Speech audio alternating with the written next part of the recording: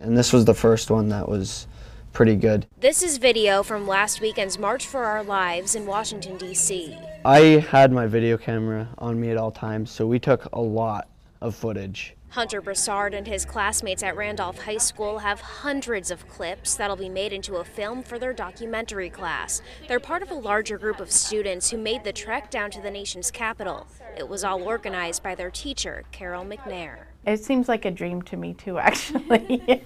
Students say it was a wake-up call. Whenever there was a speaker, I got chills. An unexpected feeling from Broussard, who's a gun supporter and a hunter. I think that if we were to put a ban on assault rifles, it would definitely help. We need to make a change for the better. Students say that change starts at school. They're encouraging their classmates to register to vote. They've challenged each other to talk to 17 people they wouldn't normally talk to in honor of those who lost their lives in Parkland, Florida.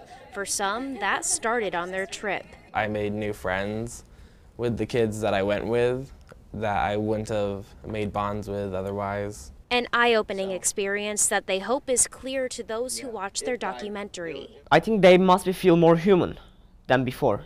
A lesson in humanity that can't be taught in a classroom.